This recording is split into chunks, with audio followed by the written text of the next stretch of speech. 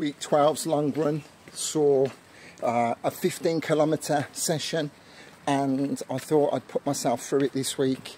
I purposely chose a route that had quite a steep elevation. Now unfortunately the run details don't show any of the elevation at all, but I was actually climbing all the way for the first half, 7.5k out, and then 7.5k on the way back down. I also decided, thanks to some listening and reading I've been doing this week, to make an effort to focus on my breathing, and that really added another element of difficulty.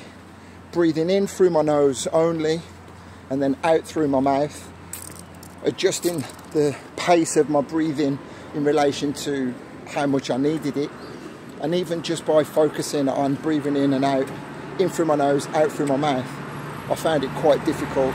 I had mentioned last week that I do begin my runs a little out of breath anyway, and so I managed to get about 3k into the run of really forcing myself to breathe in and out through my nose, but then as the incline increased I found it more difficult, so I was just breathing in and out through my mouth.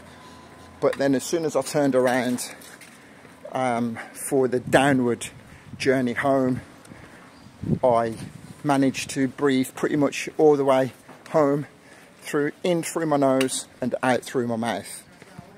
I was quite happy with the cadence. I thought it was going to be a lot slower, but it's 158, so that's very good. And I thought the tempo was going to be extremely slow as well, because I started off very, very slow. But when I've stopped, I've seen that my overall pace wasn't that bad at all. So this is the final time. Here are the splits. That was the end of week 12 training for the Valencia Marathon. It kicks off on the 3rd of December 2023, and I cannot wait.